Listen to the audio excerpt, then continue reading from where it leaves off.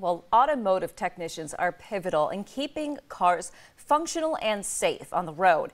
And a growing partnership between Corning Community College and car maker Subaru is helping future mechanics find footing in their careers.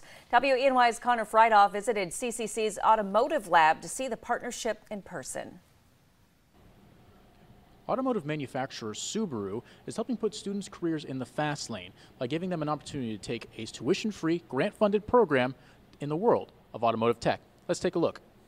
Students that come to us, it's not lack of determination or lack of ability that keeps them from being successful, it's lack of access to resources. So the fact that a program like this can provide them with tuition, money for tools, and then access to employers before graduation, it really changes their lives, and that's really what we're all about. CCC's Automotive Technology program, along with Subaru University, is creating entry-level apprentice technicians through a groundbreaking new program.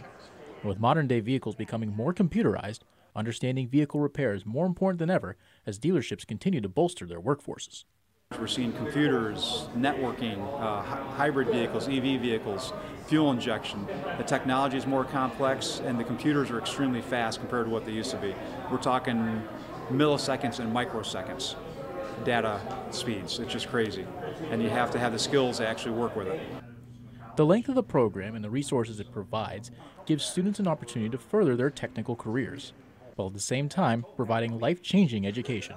This is something that I've been surrounded by almost my entire life, and I feel like this would be the perfect opportunity to get my foot in the door and get in this type of work, something that I'd love to do.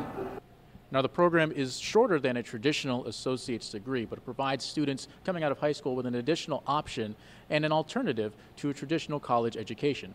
From the Corning Community College, I'm Connor Friedhoff reporting for WENY News.